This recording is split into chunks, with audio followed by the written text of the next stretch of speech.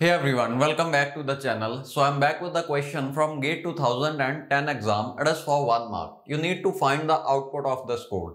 So have a look. In this code, there are two global variables named I and j. And you know global variables will never be declared on the stack. They will be declared in the data section. Suppose we have the data sections here. So I'm declaring I and j. They are initialized with values 0 and 1. So I has a value 0 and j gets a value 1. Suppose address of this variable I is 20 and suppose this address is 40. Okay. Now you have to start execution from the main function. That means activation record for main function will be pushed onto the stack. Suppose this is that activation record. So first line in main function is trying to call one more function. Because we are calling a function, so one more activation record corresponding to that function will be pushed onto the stack. Okay. And to this function, we are passing and I, comma and j. And means the address of operator. So address of I and address of j is passed.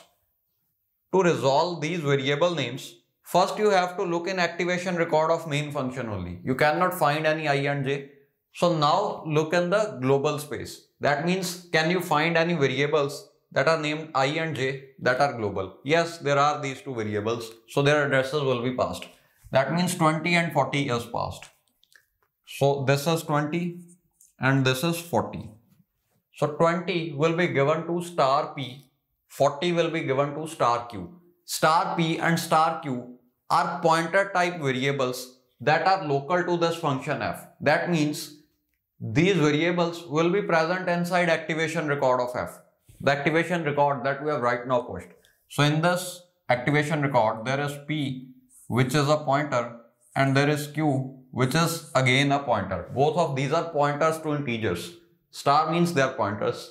Int means they will be pointing to integer only. So p gets a value 20. Q gets a value 40. Okay. That means this variable p, it is pointing to I like this. This variable q is pointing to j like this. Okay. Now we'll just pause this main function here only and we have to start execution of this function named f. So first line in this function is p is equal to q. That means whatever is saved in q has to be saved in p also. So this variable gives its value to variable on left side.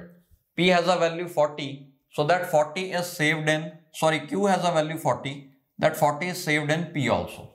Which means P and Q, both of these variables, they are pointing to J only. Okay. Like this. Now next line says star P is equal to 2. That means value at address P is equal to 2. So address P is 40, value at address 40 has to be updated with 2. So this one now becomes 2. Okay. Then this was the last line of this function. So you will return back to main function. That means this activation record will be deleted because this function has now ended. Okay. Like this. You come back to the main function and you have to resume from the next line. See, this function call has already been made now. So next line is printf, which is trying to print I and j. That means you'll print 0 and 2. Okay. So what is the output? Output is 0, 2. This is the answer to this question. Okay.